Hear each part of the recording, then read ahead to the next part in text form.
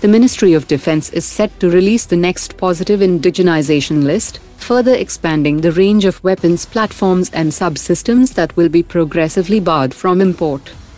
India has commenced groundwork for a new dual-use airport in Great Nicobar Island, with an estimated investment of $950 million. The DRDO has started preparations for the upcoming trial of the Pinaka Mark III rocket system with an extended range of 120 kilometers. All preliminary activities are nearing completion, and the trials are expected to begin shortly. The Indian Navy will commission its second MH-60 Seahawk helicopter squadron on 17 December at INS Hansa. The Indian Army is set to receive the second and final batch of 3 Apache attack helicopters from the United States this week, after their delivery was earlier disrupted when the cargo aircraft carrying them was forced to return to the US following Turkey's denial of overflight clearance. DRDO's Armament Research and Development Establishment has initiated the development of a fully indigenous 12.7 by 99 mm aviation machine gun and gun pod for Indian Navy and Coast Guard platforms.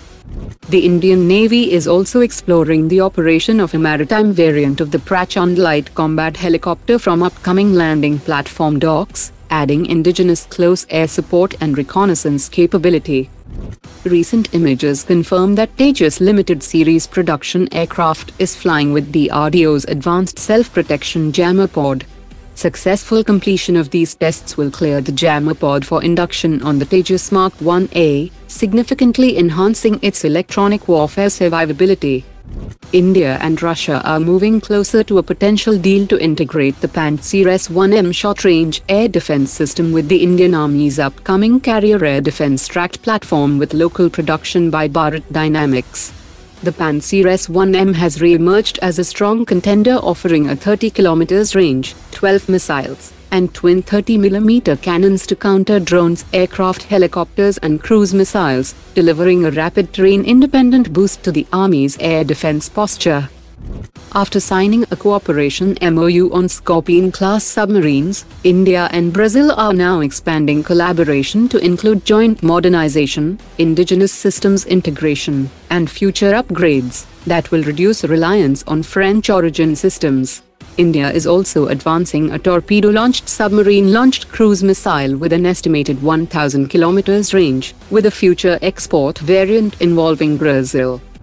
India and France signed a Memorandum of Understanding in 2018 to integrate the 110 km range Astra Mark I missiles onto the 36 Rafale fighter jets of the Indian Air Force. However, despite 8 years, there have been no progress, mainly due to slow procedural movement on the French side.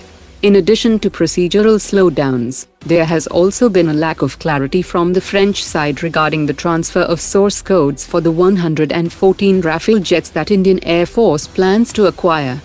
India and France again signed an agreement in April 2025 to equip the Indian Navy's upcoming 26 Rafale Marine fighters with the Astra Mark I missile, but it remains unclear whether the aircraft will be delivered with Astra missile already integrated in 2019, or if the integration will be carried out post-delivery. Given that adversaries have already moved on to far longer range PVR missiles, introducing a 110 km range missile on Rafale Marine by 2029 is definitely not a game changer. Today's top 3 comments.